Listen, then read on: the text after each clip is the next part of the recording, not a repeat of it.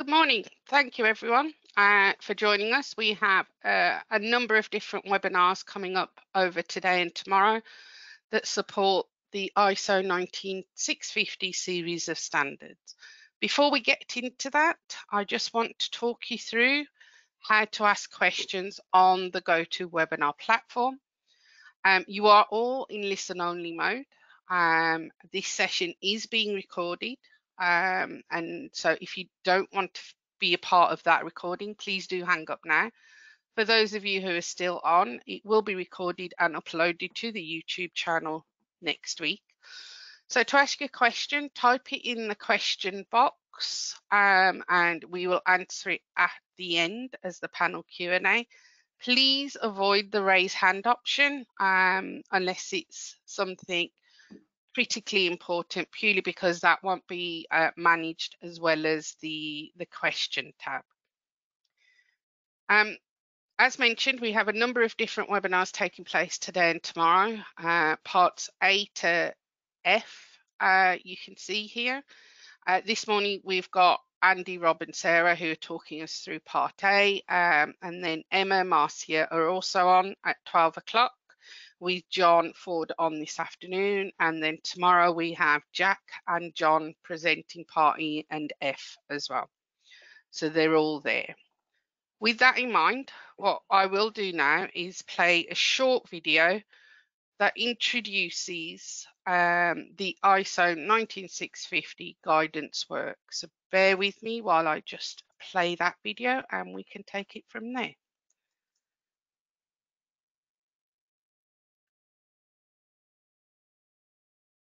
Welcome to this webinar about the guidance supporting the BS-EN ISO 19650 series of standards. The UK BIM Framework is supported by BSI, CDBB and the UK BIM Alliance. I'm Sarah Davidson. And I'm David Churcher. And along with Anne Kemp, we're co-editors of the ISO 19650 guidance. The guidance is supported by a group of dedicated individuals who give their time and expertise for free. These individuals might be authoring or providing feedback on the content. And you can see that David, Anne and I work alongside them in the management, editing and publication of the guidance.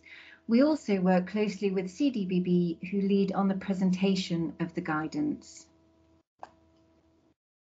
The ISO 19650 series currently comprises Part 1, 2, 3 and 5.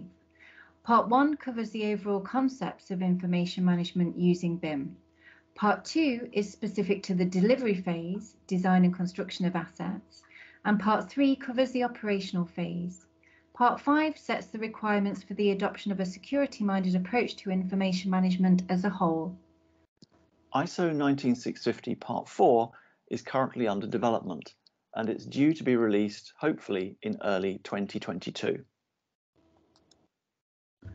The guidance was first published in April 2019 in the form of concepts guidance. Part 2 guidance followed in July and has been subject to update and expansion every quarter since then. We welcome and encourage feedback from the whole community, as this is fundamental to shaping the direction of the guidance. So if you have feedback on the guidance, please do email us on guidancefeedback@ukbimframework.org. The fourth edition of ISO 19650 Part 2 guidance was 160 plus pages long, and this was clearly becoming unwieldy, and some of the key feedback from industry was that we needed to make the guidance more accessible. So in July of this year, we developed a new guidance structure that you can see here. We now have Part 1 guidance setting out the concept of the ISO 19650 series overall. Part 2 guidance considers the specific requirements of ISO 19650 Part 2, and Part 3 guidance, which has only recently been released, is starting to explain the requirements of ISO 19650 Part 3. In addition, we have guidance parts A to F, which are intended to cut across the whole of the ISO 19650 series, and they cover key themes where detailed guidance is considered necessary. Guidance for Part 5 will be developed by the Centre for the Protection of National Infrastructure, CPNI, in due course. So Guidance A covers the information management function and resources. It considers the activities that need to be carried out and offers a resource map supporting the information management framework. Guidance B covers open data and building smart topics. It will also cover COBE, but this section is not yet written. And Guidance C covers the common data environment in terms of workflow and technology. It looks at assignment of metadata as required by the National Annex to ISO 19650 Part 2 as well. Guidance D is all about information requirements. It explains the fundamentals of what they're trying to do and the details of different types of requirements with some very detailed examples. Guidance E currently covers the BIM execution plan in supporting tendering and appointment activities. It will be extended in due course with content to cover more tendering and appointment resources. And finally, Guidance F covers information delivery planning. This includes the responsibility matrices and the task and master information delivery plans. It also has space for guidance on the federation strategy, but again, this is not written yet. We hope this provides you with a little insight into the development of the guidance, and we'll hand you over to the more detailed guidance discussion just now. Thank you very much.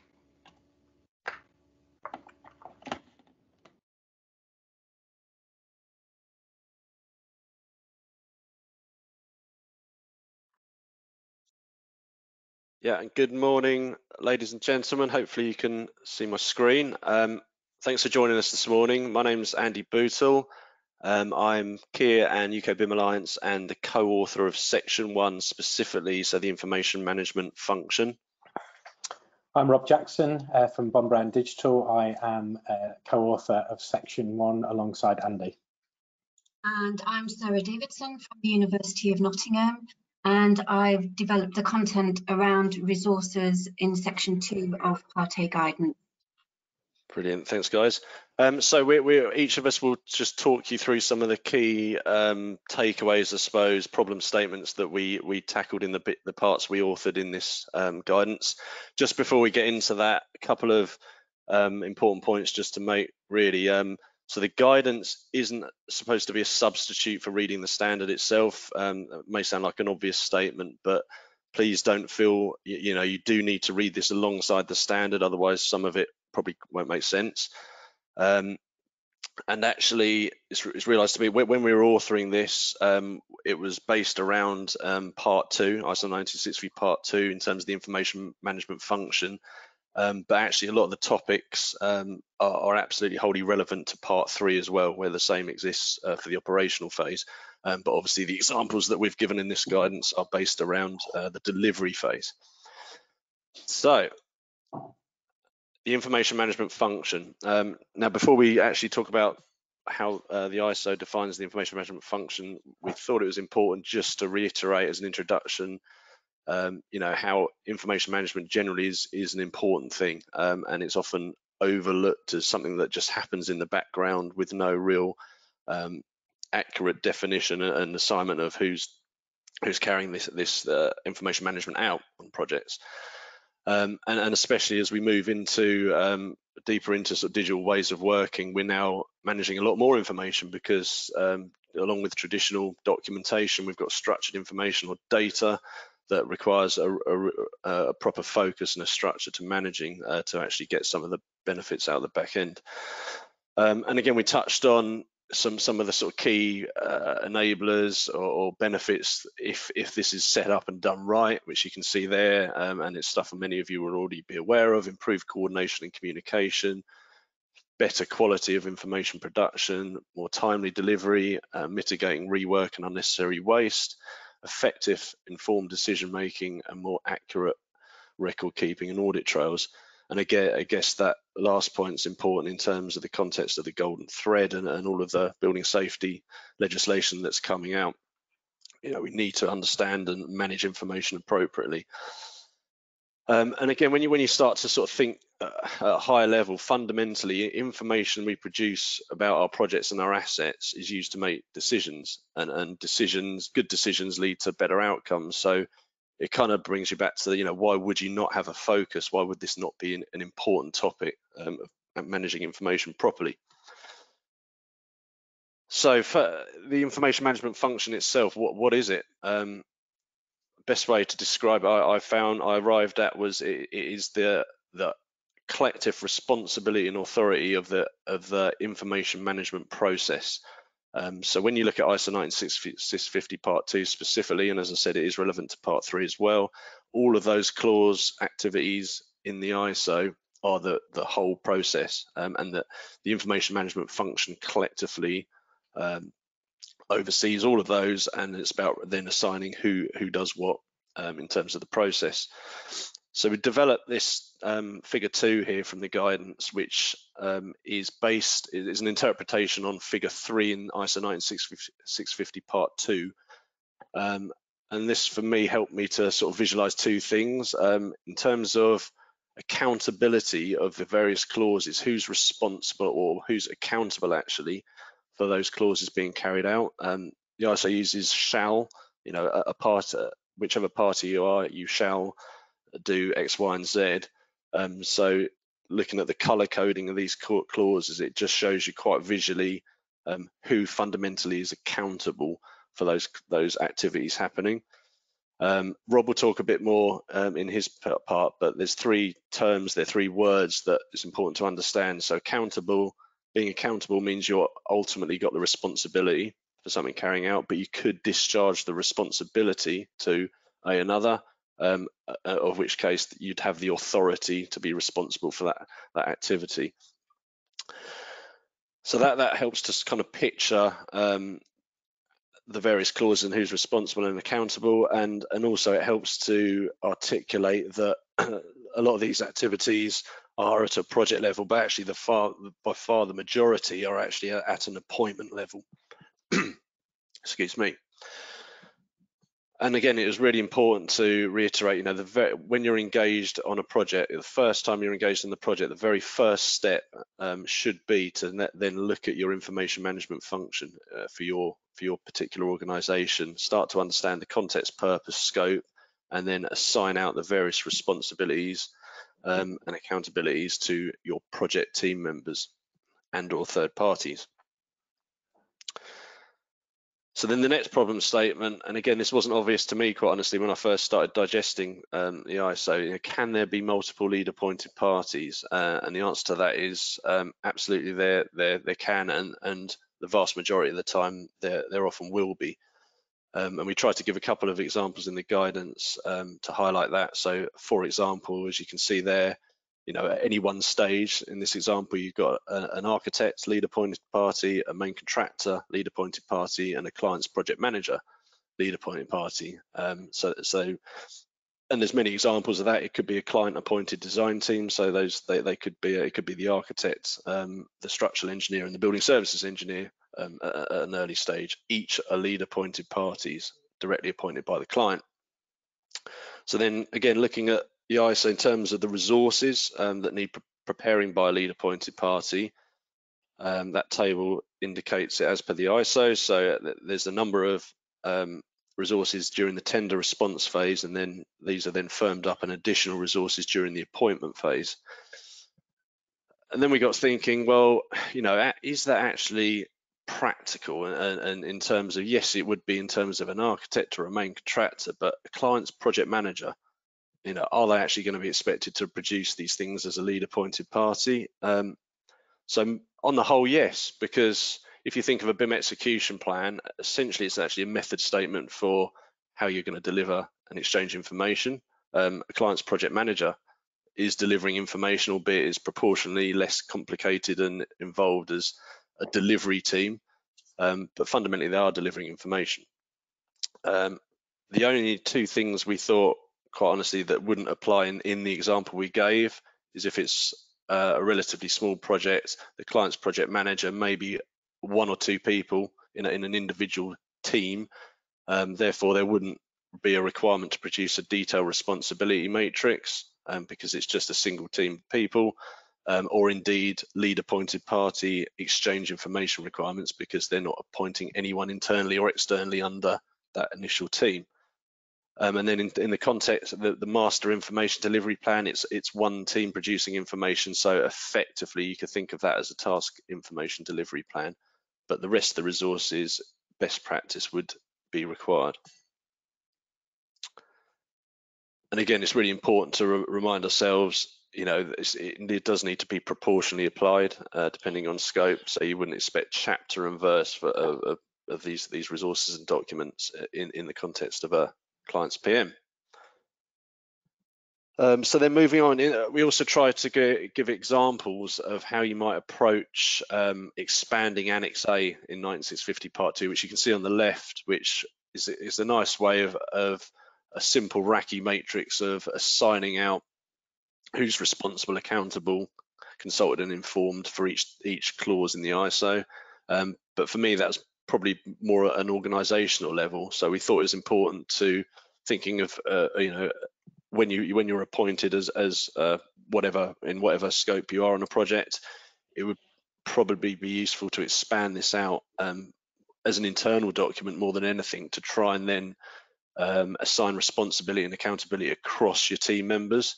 The example on screen was one we did for example, a building services subcontractor, and again expanding on the clauses and then the tasks that may be making up activities underneath each clause, and then listing out the project team there across the top and typically who's accountable and responsible. Because again, I think it's really important to get across that, you know, the purpose of changing to an information management function and moving away from the PAS information manager roles is to, you know, some of these tasks and activities need assigning across the team. Everyone needs to play their part, and it's not always going to the BIM specialist that you may or may not have on a project. Everyone needs to play their part. So a useful example, hopefully, to how you might approach that. Something Rob and I want to do is actually develop this into a full resource across all of the activities as a tool that could be used ahead. And again, we got a little bit confused, quite honestly, when drafting this, but soon realized talking with John Ford, who's authoring the authoring guidance part F, and he'll talk about this tomorrow. Clause 5.6.2, which is all about generating information, that is firmly dealt with the various responsibility matrices and information delivery plans. So yeah, so in terms of going into the detail there, we wouldn't do this as part of the information management assignment matrix. Okay. Rob. Yeah, thanks, Andy. So Andy touched on this a little bit earlier in the webinar and talked about accountability and responsibility. And I think it's one of those things we kind of use the terms a bit.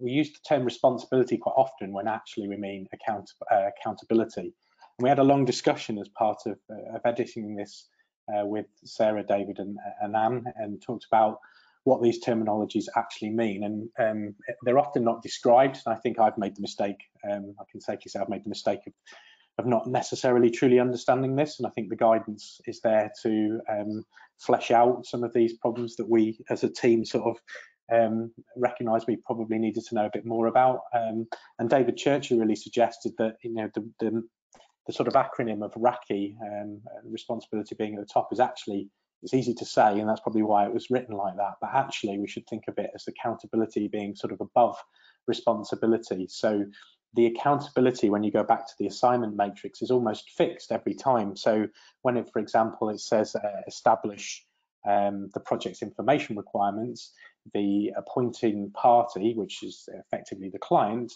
that is always fixed and can't be changed. But as Andy said, responsibility can be delegated to somebody else to help undertake the function or the tasks that sit below them.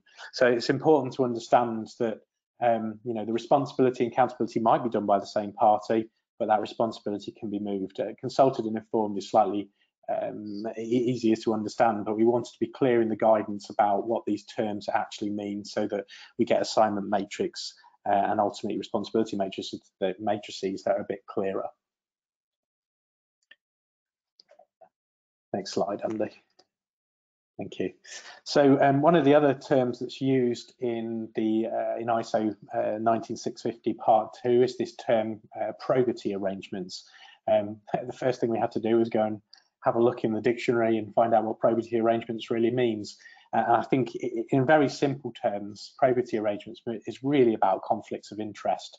So you could have a scenario where an architect is lead appointed party, and they are accountable and responsible for the delivery of the project, and they also undertake the information management function, and so they're effectively checking their own work.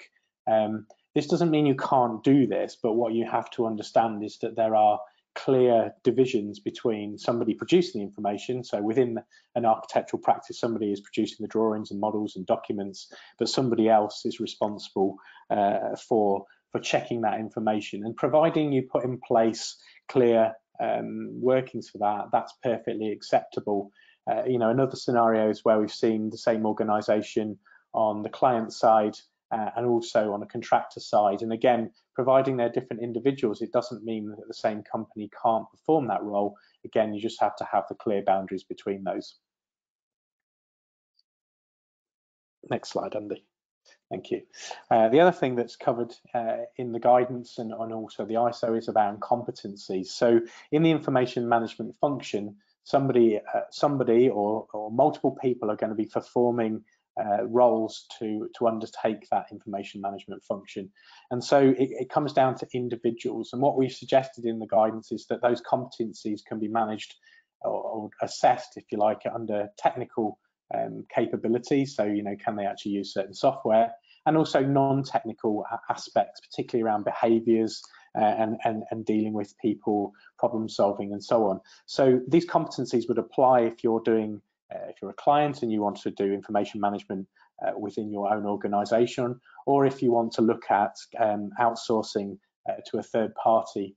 So how you would assess those competencies of individuals. But it is important to understand that competencies can only be applied to individuals and not organisations. But you could have a series of individuals performing or collectively meeting the required competency across an organisation. Next slide, Andy. Thank you. So one thing that's close to my heart as a consultant is we're often appointed as a third party, either to clients and contractors. And through that work, what we've often seen is people asking for BIM or BIM level 2, or can we do COBie? And I'm sure many people on the call have experienced that. But what we need to be clear about is when we're appointing a third party, and it's no different to appointing an architect or a contractor, we need to be clear about what we're asking that third party to do. So what we suggested is best practice. I'm not saying this happens on any projects currently, but the idea was that we put out some best practice about what you would include when you're appointing a third party. Technically, an information manager could be seen as a lead appointed party, but what we're clear about here is that they don't have quite the same responsibilities. And the most important thing on this, probably on this list, is the tasks and what tasks you're asking them to perform from that information management function. It links very closely to the assignment matrix. So even if you were to list a whole bunch of tasks that perhaps weren't ultimately what you're going to apply on a project, at least then you can get comparable fee proposals back from those third parties, and you've got a chance then of comparing like for like. Often this doesn't happen at the moment, and clients say, oh, I've got a much cheaper fee from another consultant, and that's often because they're not pricing the same thing. So this is about providing that consistency and trying to get this both from a client appointing party point of view and a lead appointed party, that we should be putting in place much more robust processes in order to get third parties to perform that information management function. Over now to Sarah. Thanks, Rob. So moving on to ISO 19650 resources. The ISO 19650 series references resources and content that should be created for successful information management using building information modelling. And we refer to these as resources and not documents because they may not take the form of documentation, and don't really want to shoehorn you down developing documentation when maybe a database would be more appropriate, or a point on a system. So information management content, it could actually be combined with other design and content, construction project content as well. But I think there are just 2 points to take care of. One is not to incorrectly promote a resource to an appointment contractual one, which isn't one, and we'll look at that in a minute. And the other is to author the resource at the right level. So when we look at resources in a moment, we'll see that resources are authored at an appointment level and at a project level. And what we don't want to do is elevate an appointment level resource to a project level resource. So if we just move on, Andy, to the next slide. So as I said, we have activities per project and we have activities per appointment. And we've also got resources at that level as well. So if we refer back to the diagram that Andy showed earlier in the presentation, we can see that all of the resources that are generated through clause 5.1 are project-wide resources, as well as, and then when we get into 5.2, we start to move towards appointment specific resources. So if we go on to the next slide, what we're wanting to do with the project level resources is to provide a degree of consistency. Now, that consistency will be across the client's organization, particularly if the client has a number of assets. But it's also about creating consistency across the whole of the project and the likely multiple delivery teams that will reside within that project. So we want to make sure that when we look at the image on screen now, it doesn't matter which delivery team you're in, the client can be assured that the information that is exchanged is going to be identified in a certain way, is going to follow a certain way of representing status and so on. Appointment level resources are specific to the lead appointed party and its delivery team. And this is a key point to be aware of, because what we're trying to do, what the ISO tries to do through these appointment level resources is make it clear who's responsible for generating information, and not really to confuse that generator, the party generating the information, with information that might be generated by another party. So if you're familiar with PAS 1192 Part 2, this is quite a significant change where we're, particularly when we look at exchange information requirements that are targeted to a specific lead appointed party appointment. So if we move on to the next slide, when you look in ISO 19, the guidance part A to ISO 19650 part 2, there's a table towards the back that identifies each resource and whether it's a project level resource or an appointment level resource. And very often the title will give it away because it's referred to as a project information standard. But we can see there that we have got appointment specific resources, exchange information requirements that I've already mentioned, tender evaluation criteria, and also the pre-appointment BIM execution plan. These are all specific to that lead appointed party or the prospective lead appointed party. So just moving on. So many of the resources identified in ISO 19650 Part 2 support tender and appointment activities, and most of them end up as appointment resources. And what I mean by that is that they have contractual significance, providing they've been bound into the appointment correctly. But some resources are generated for information to enable an activity. And a good example of that is the detailed responsibility matrix. So that effectively acts as a stepping stone between the high-level responsibility matrix and the task information delivery plan. Andy, if you can just press. So some information, some resources, such as the project's information standard and the information production methods and procedures, although they're drafted by the appointing party, so they're drafted by the client, The prospective lead appointed party does have the opportunity to review those according to ISO 19650 Part 2. And as part of their pre-appointment BIM execution plan, they can propose changes to those project level resources. So it's worth recognising that the content of those particular resources may change, but where it does change as a client, as an appointing party, you've got to be cognizant of parties that might already be generating information according to those resources.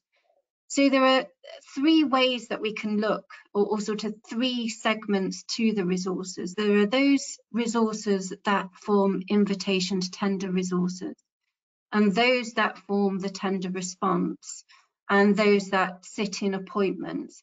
And there are lots of resources, and the relationships are not necessarily straightforward. So what I would say is that when you're trying to get your head around these resources, please do refer to Guidance A and look at the resource map that's contained towards the end of it. So if we look at this, the slide now, we can see that we've got these tender resources that ideally will go into all tender packages for prospective lead appointed parties.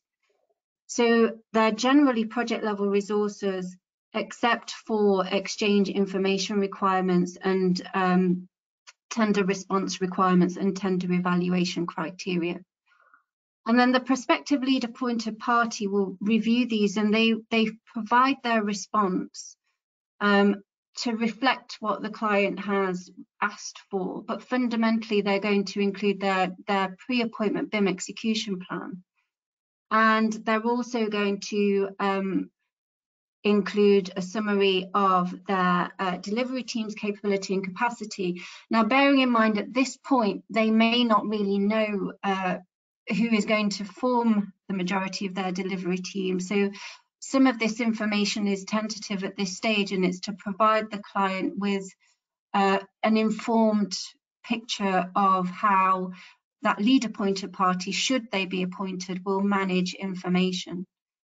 And then if we move on to the next slide, we can see that the resources start to cascade through appointments. So the image that you're seeing on screen now shows the lead appointed party appointment resources, and then an appointed party resources. And we can see that the project's information standard, the information production methods and procedures, the resources such as those, they actually flow through, so they cascade and they're consistent across the whole delivery team. The appointment resources in the form of the BIM execution plan, that's now been firmed up. So it goes through this process of being firmed up whilst the appointment is defined. And then, as I mentioned earlier, at this stage of firming up the appointment, as a lead appointed party, you'll develop your detailed responsibility matrix, but it doesn't sit within your appointment. It's there so that task information delivery plans can be developed. And then once you have task information delivery plans, the master information delivery plan can be developed as a result of that. So if we just move on to the final slide.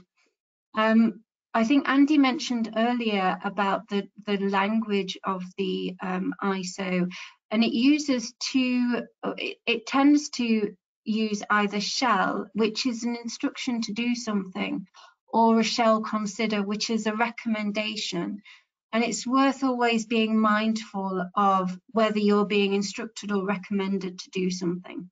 And it's really clear when you look at the pre-appointment BIM execution plan and the BIM execution plan that eventually ends up as an appointment resource.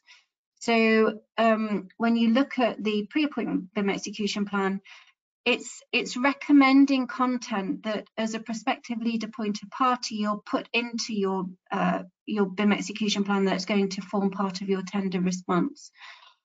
But when you're actually being appointed, the ISO is very specific about content that should be included.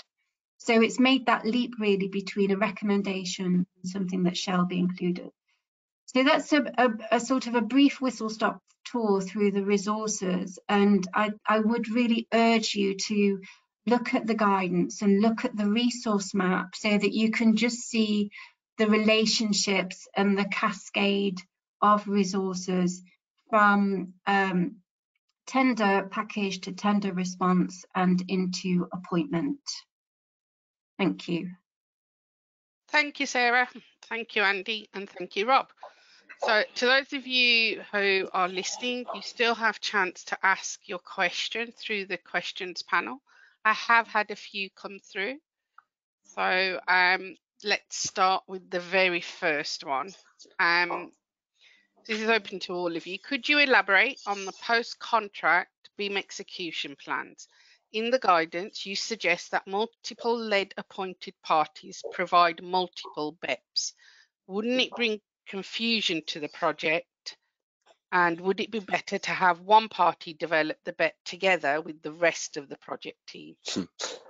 That's a really good question, and we that was exactly what we were scratching our head and deliberating and discussing on as we were writing this. And I think we did cover this a bit in the guidance, in that yes, you'd think that in the world of back in 1192 world, and that's what happened. But if you think of a BIM execution plan, like we said, as a method statement, and actually that, as Sarah was talking about, the project-wide resources, so the project's information standard and the various other resources that each lead appointed party get should drive the consistency if each lead appointed party is producing a BEP individually. And actually we suggest in the guidance good practice, assuming all of this is set up in the common data environment, you know, as part of the tender response phase, wouldn't it be sensible if, you know, each lead appointed party organisation had a bit of a cross communication and sharing, you know, how they're developing their BIM execution plan, so there is that consistency. But you know, again, we can't contradict the ISO itself. That's a requirement for a lead appointed party in the ISO. I think also, Andy, the ISO is concerned with how information is going to be generated and authorized and then accepted up the chain back to the client. So they're concerned about that delivery team. There is that activity of coordination across delivery teams, and of course that's something that you've got to be mindful of or planning very carefully when you're a lead appointed party. But the client is concerned with how information is going to be exchanged and authorized so that they can accept it, and that's going to come up through specific delivery teams. Okay, thank you. Can you designate a lead appointed party per phase of the project? So that's an interesting question, and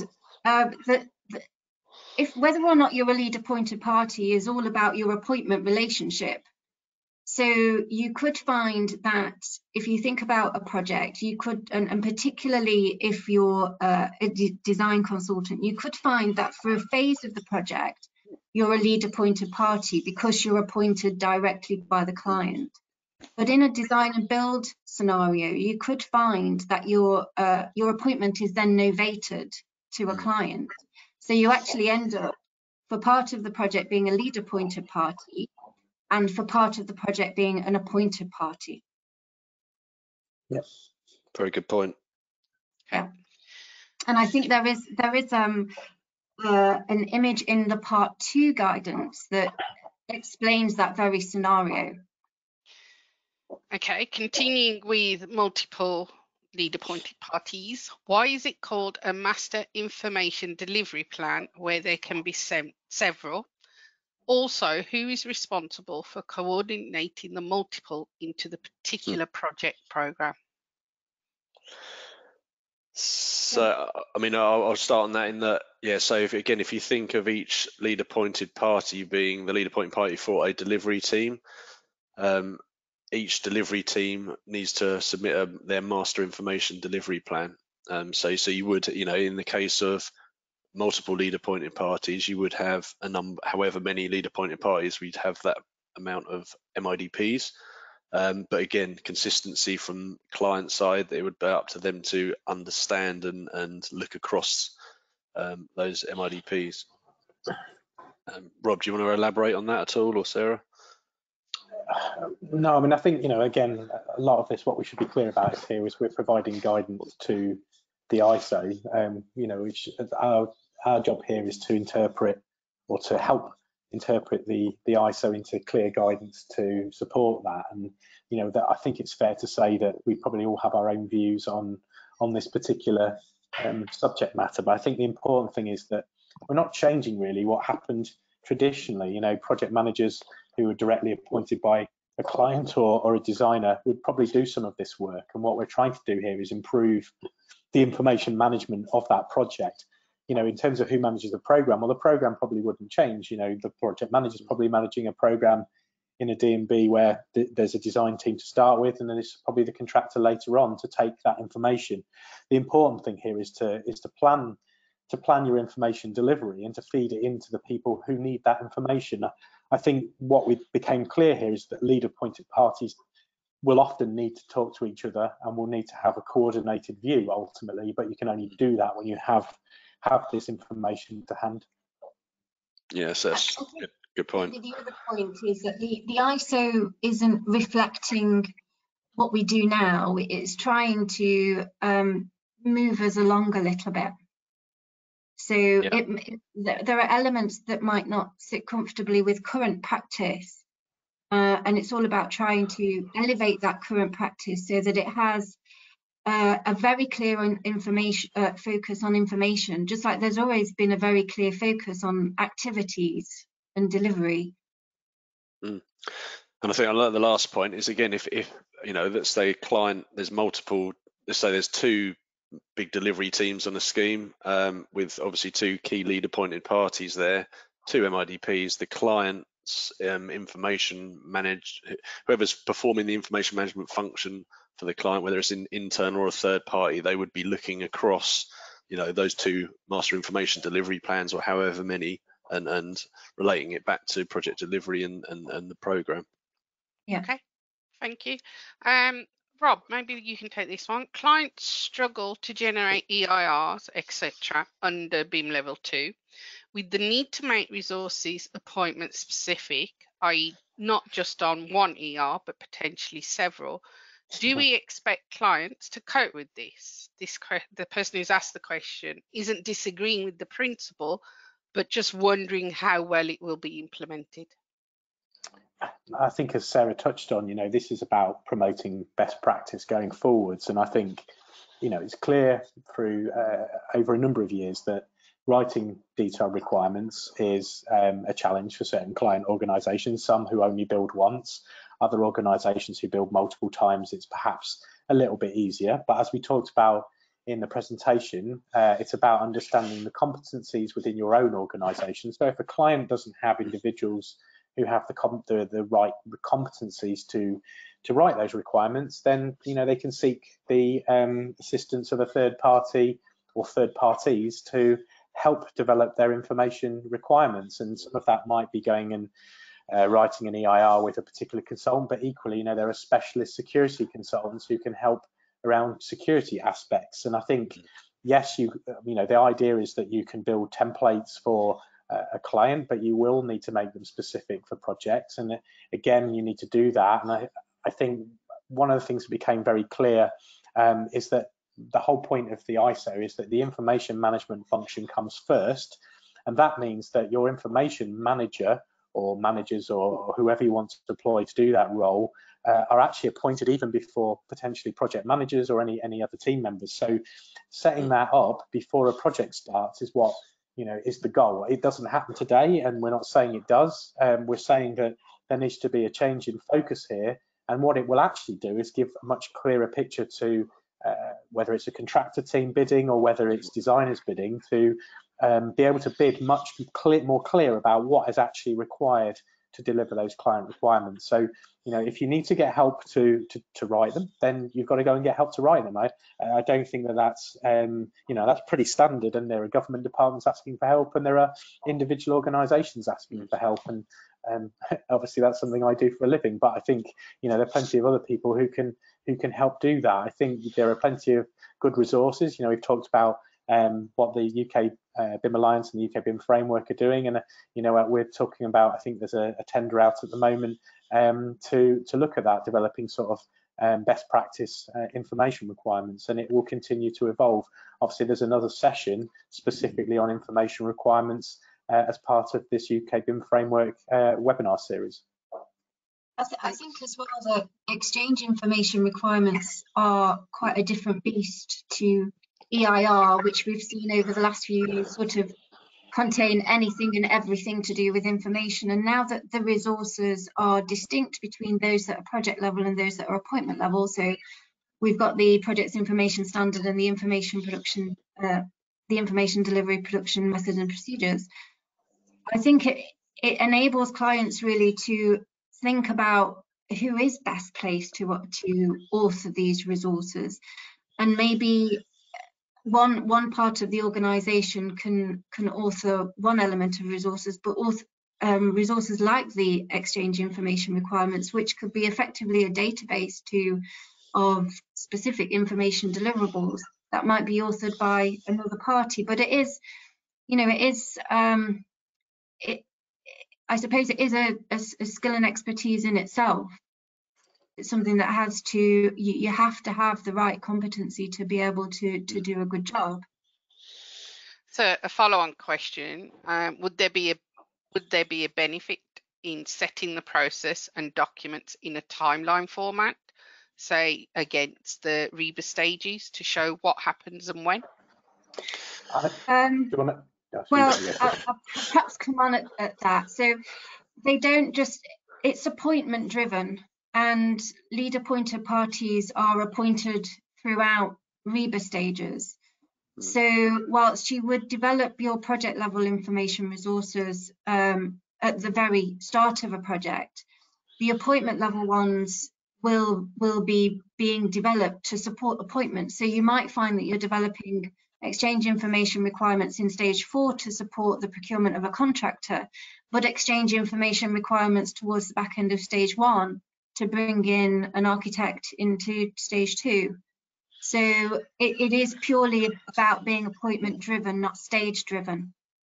And that allows flexibility for other procurement routes and milestone stages as well, doesn't it? So it does, yeah. Yeah, I mean, it'd probably be a useful exercise to map out some of this stuff typically for some of the key milestone deliveries. But again, the ISO has to be agnostic in terms of procurement route, and it's appointment level driven, as Sarah said. Thank you. Questions are coming in quite a bit now. So does the framework provide examples of the appointed resources, such as the MIDP, the TIDP, and the responsibility matrix, for example? It does. So it does, and actually, I think it's guidance part F, which brings up examples of the MIDP and TIDP, and John Ford will be covering that.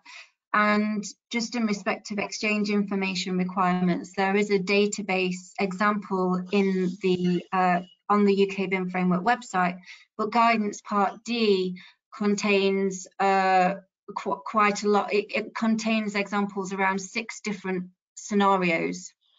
So there are examples there. Okay, thank you. So this is more of a generic one around part 2 and part 3. So ISO 19650 part 3 is, so this is what this questionnaire has stated. The ISO 19650 part 3 is an improvement of ISO 19650 part 2, although part 2 is meant for delivery phase and part 3 for operational phase. There is too much repetition, and the minor differences are only contributing to the complexity. Then there's a list of examples. However, the question at the end is,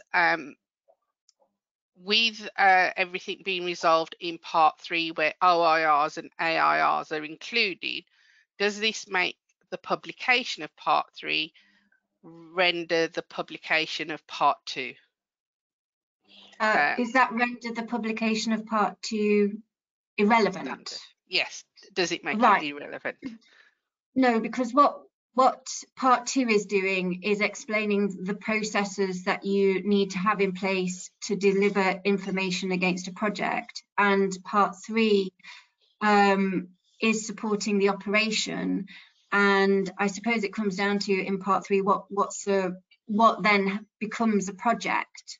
So if you're in if your organization, you're managing information and you're managing it according to part 3 references trigger events. And if one of those trigger events is actually turns into a project, then you would go back to part 2. So they sit hand in hand, really. But they have very specific purposes, or not purposes, but a very specific focus. You should also mention, you know, the part 1 effectively has the description of how those kind of things interact. So the asset information requirements, the OIR part, feeding into the EIR, so that the EIR is project specific. And as Sarah mentioned, you know, the part 3 could be much more focused on even just a trigger event, like, you know, going and having to replace the boiler. It's not necessarily a project in itself. I think it's inevitable, though, when these standards are developed slightly apart, that there's going to be lessons learned, if you like, applied perhaps to later standards. That we've seen that in the UK in terms of how the PAS and the BSs were developed, in that there's always lessons learned. And I'm sure that over time, part 2 will be revisited to tidy up or improve certain aspects that could be learned from some of those later standards. I think, though, we should remember here that the guidance is very, you know, this is about the guidance supporting those standards, and the standards are happening, you know, slightly somewhere else. Although, you know, some of those producing the guidance are involved in the standards themselves. Just to add a tiny bit to that, as when I'm watching David Church talk about part 3, you know, there's it's deliberately drafted so it reads the same as part 2 where it can. So there's commonality, and I think because one of the criticisms again from 1192 part 2 and then part 3 was they're very different documents, and that was obvious. So hopefully it doesn't, you know, it duplicates where it should be, and it should be useful and provide commonality, but then it's different, obviously, in the context of the operational phase. Thank you. Like I say, we have had a fair few questions coming. We could go on for a couple of hours, but we're not going to. I'm conscious of time. One final question to all of you, but just before that, if you did ask a question and it hasn't been answered, we will do that offline, so don't worry about that. So one final question is, as practitioners, do the speakers experience the ISO process being split in project stages, or are the documents set at the start of the project and followed through all project stages? So can I ask you, Rob, to comment on that one first?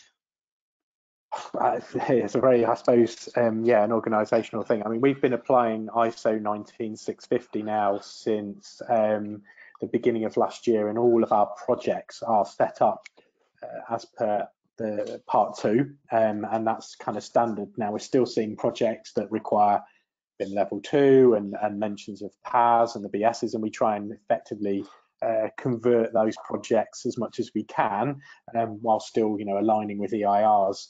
We're trying to apply it to as much as we can, or we can't always, because appointments have already been made, but we do our best to try and push forward with using the new standards and the new processes, because that is current best practice, and we will always try and apply best practice wherever we possibly can. We can't always do that, and we've got many projects where we're kind of, you know, fixed or set in stone, but we will always try and promote, you know, new terminology and that new approach to everyone else that you know, will want to listen and will want to understand, even if it's applying an old process and saying this is what you would do if you were applying the new processes.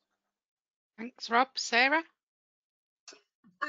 So remind me of the question again. My memory is not what it was. I was going to ask the same, don't worry. So, do the speakers experience the ISO process being split in project stages, or are the documents set at the start of the project and followed through all project stages?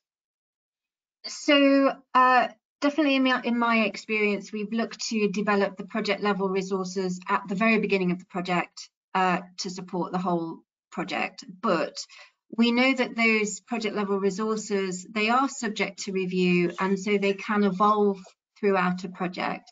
And they will evolve, especially when you get more parties joining the project, so that you understand, for example, how their information is going to be referenced. So there's that element of starting off right at the very beginning, trying to get all of the project level resources in place, and certainly the exchange information requirements, which are appointment specific. It's worth, and guidance part D talks about this a lot, although they're appointment specific, you've got to be able to coordinate and understand who's going to deliver what information. So it's quite helpful to start off by generating a master set of exchange information requirements, and then assigning those exchange information requirements to appointments so that you can filter then on an appointment basis. So I would start off working at that project level, or having that project-wide view on exchange information requirements, but they will inevitably develop because you are going to understand your information requirements at that granular level more as the project develops. So I would say it's a mix of both. You know, you start off with the focus on the project level information, the project level resources, but you don't have a closed mind about their development over the project. Okay, thank you. And finally, Andy.